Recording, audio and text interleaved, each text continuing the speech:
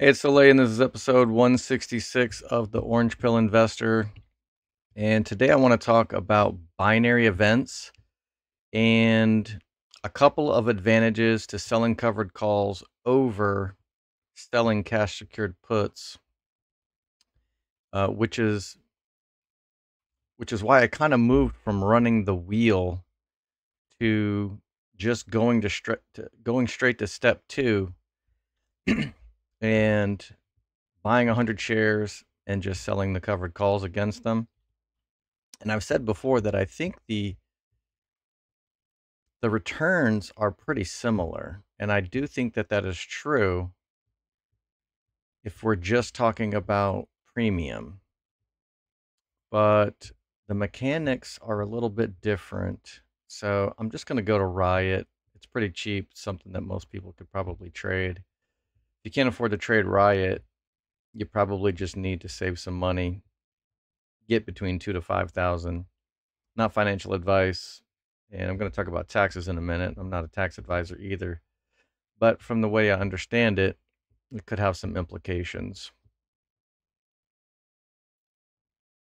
So if I want to go, and then I'm just going to go out till next week so that I get a little bit more premium in here. But generally, I'll just sell some at the money puts because I kind of want to get assigned anyway. So I'll get a $40, almost a $40 discount on 950 bucks if I sell this cash secured put and the price drops below 950 by the expiration date. If I sell a covered call, it's going to be a little bit different. So the price right now is 952. So I'm going to get more premium selling that put because there's only 2 cents between the strike price and this price. But if this price was 975, the premium on the cash secured put and the premium on the covered call would be roughly the same. But on this covered call, you can also sell right at the money. What I generally do is I'll build like 10% of callaway value in here. So I probably just go to the 1050 anyway. That's about 1.5% ROI on the week. And if Riot pumps to 1050 or 11 or 12 or 15 or whatever, I'll profit that extra $100 from the price going from 950 up to my strike. So I like to build in a little bit of callaway value with the covered calls, which is a little bit more difficult to settle that in my brain when I do cash secured puts. Because cash secured puts, it's kind of like the opposite. Like, okay, well, I'm going to go down a strike. I'm going to get this 1 to 2% premium return. And then if the price drops, if the price drops 50 cents, then I'll also get that discount. So you're kind of building an additional discount in here if the price drops, whereas in selling a covered call, it's more intuitive for me to calculate how much call away value I'm going to get. And the other part is that if I do get assigned here, it's not really, my account value isn't going to grow because I got this discount. It's just not going to go down as much.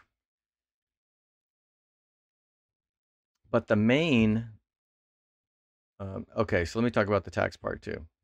So as far as I know, you're always going to be paying short-term capital gains if you are opening and closing a put. Same thing if you're going to be opening and closing a short-term covered call. However, and I need to take a look at this, but there is some kind of little weird thing that happens that the IRS kind of treats when you're assigned, and I have to look at that more. But one of the reasons that I do like the covered call is because if I can hold on to these 100 shares for a full year before they get assigned, then that sale is long-term capital gains. That's the way that I understand it. So that's one reason why a lot of times I'll just go straight to owning 100 shares, and then I can, even if the price does go to $12 a share and I have the 1050 strike, I can go ahead and just pay that 150 bucks to roll it. I'll keep my shares, and then, if my assumption about that stock hasn't changed and I do want to continue to sell covered calls against it, I would just do that. And then the 150 bucks that I paid to roll actually counts as a loss because I sold it for $15, bought it back for 150. That's a net $135 loss. So that'll offset my gains for the year. So paying to roll doesn't really bother me. And certain stocks like Tesla, I may never want to sell. So I like the idea of avoiding um, getting exercised on something like a Tesla. MicroStrategy for sure. I don't want to get my shares called away for now. Late, you know, late 2025, October, November, December. I may be more willing to just let them get called away because I'm anticipating wanting to take some profits around that time anyway. But I'm going to take a look at Tesla because I got punked a little bit. I only had the 200 strikes and the 205 strikes on my covered calls.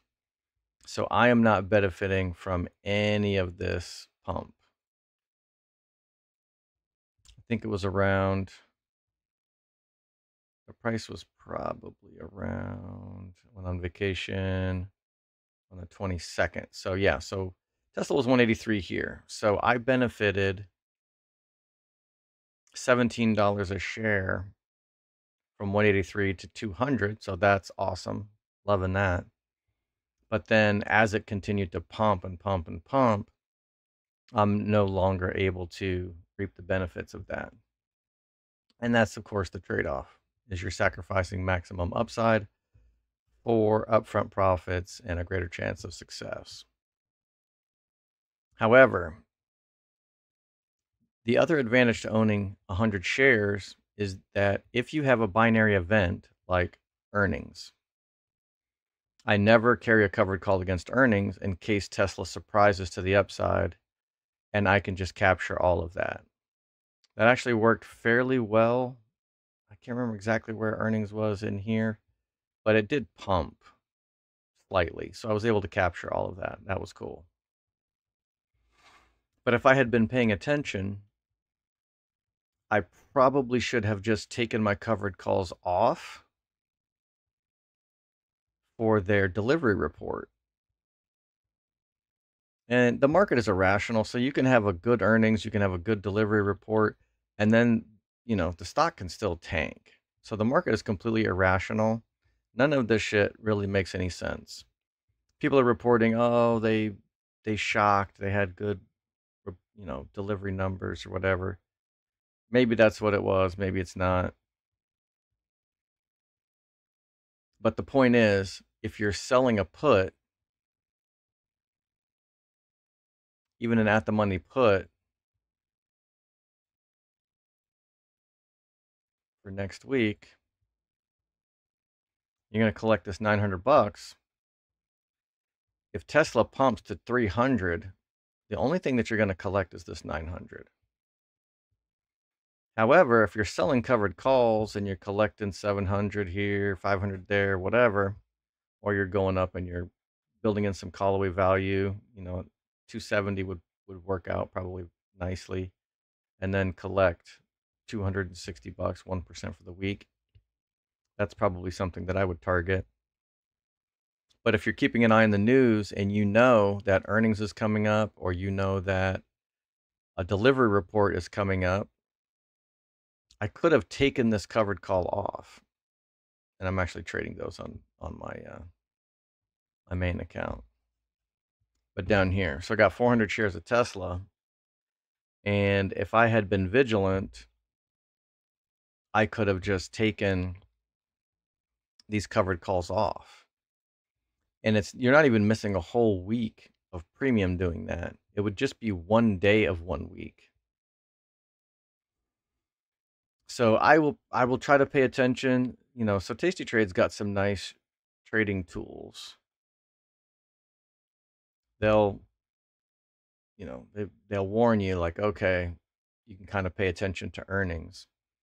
But something like a delivery report, you would have to pay attention to on your own, and you just have to keep track of that. Investor day, battery day, a lot of times Tesla will just go down. Like, people are not impressed. I think they should be when they're demonstrating freaking robots they designed when quote unquote car companies are designing robots. Uh, that's impressive to me. And the battery tech should be impressive. But the investors a lot of times will just be like, whatever, not interested.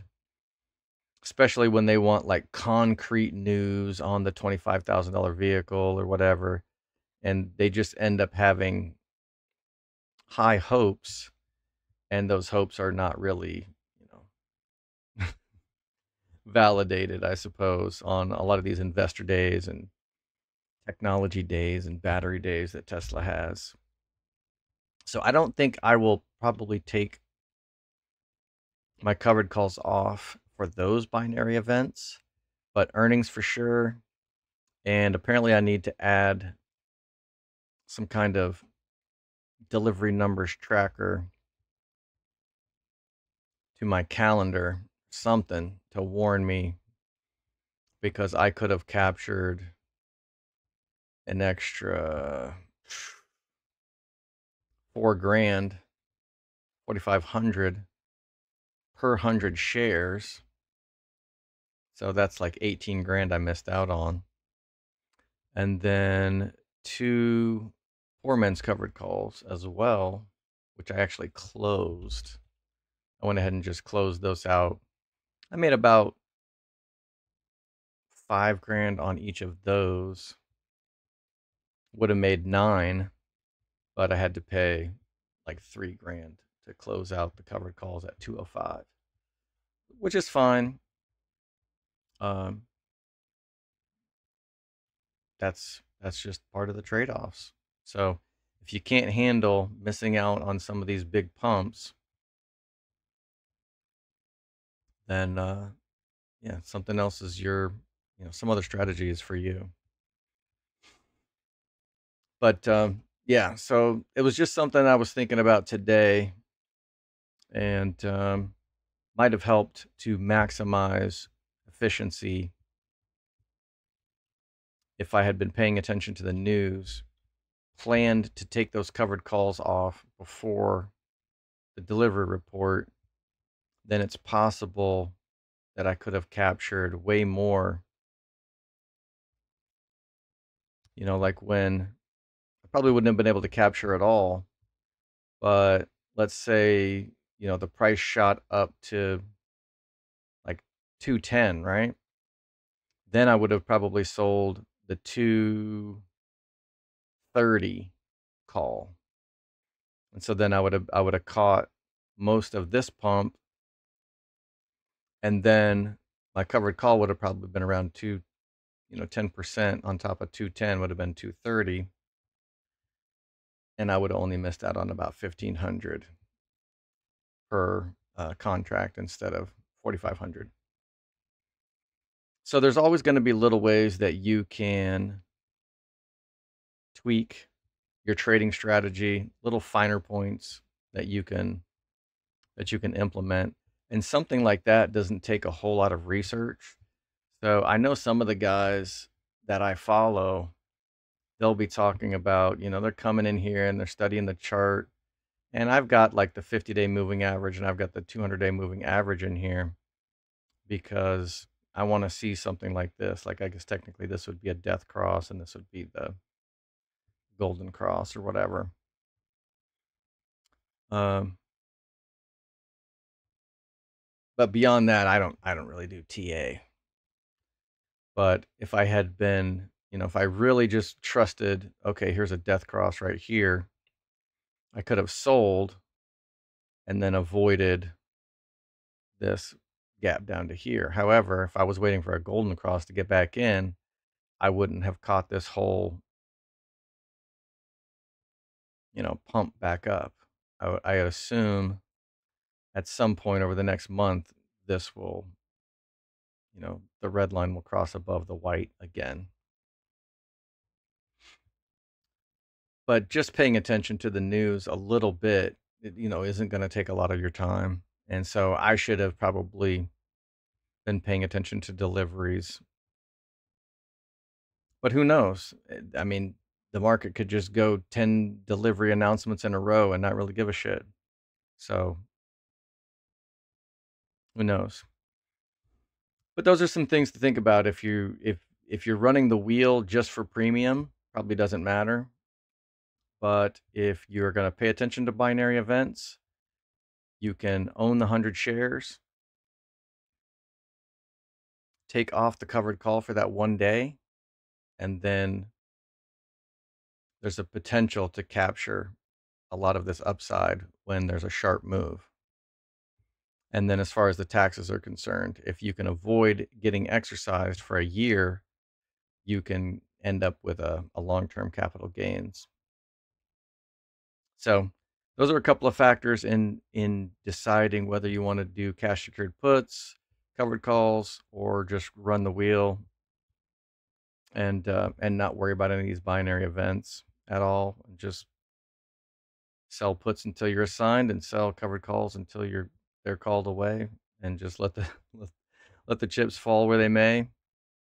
But taking those things into account does not take a lot of effort.